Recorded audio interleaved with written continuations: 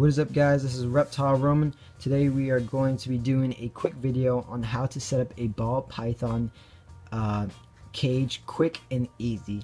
So this method would be great for anyone who's a little bit strapped on cash or who just likes an enclosure that is super easy to clean and super easy to take care of.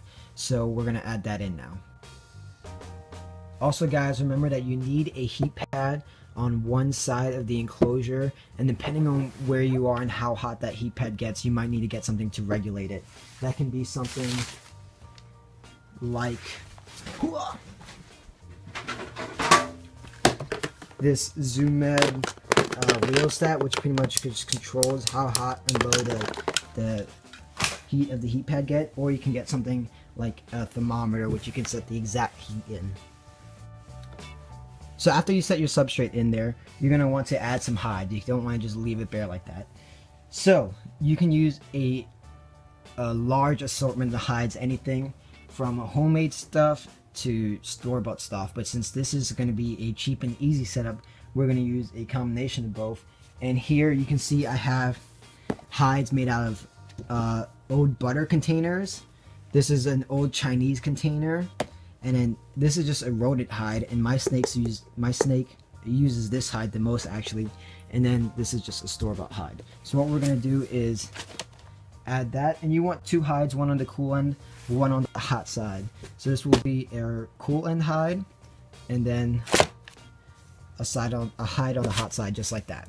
And this is, you know, if you have butter at home after you finish it, just use this, and then this could be bought for a couple bucks. At any pet store, or like if I said, if you know you're short on cash, you can use something like a Chinese takeout container there also. So after we put our hides in, what we're going to do next is put a water bowl in.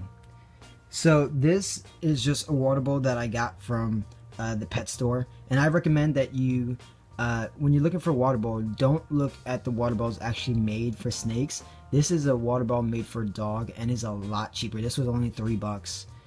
It's a lot cheaper than the ones that you're gonna find for snakes. So something like this for a snake will probably be like 10-15 bucks. So recommend go look at the dog aisle section. You can go to Walmart or any PetSmart and you can find something really cheap. So just put it in there. And guys, honestly, this is really all you need for the ball python. Just a couple hides, a water dish, and remember to put a heat pad underneath one end of your enclosure. And that's really it, guys. Ball pythons are super easy to take care of. This setup altogether is only going to run you, less than 50 bucks. So what I like to do to end it off is I just put another piece of newspaper over that hot hide so that the ball python can go into the different layers, and it also creates just another hide for them, just for that little bit extra security. So guys, that's really all you need for a quick and easy ball python setup. So anyway, guys, thank you for watching this. I really appreciate all the subs and all the likes and all the support. This is Reptile Roman, and have a good day.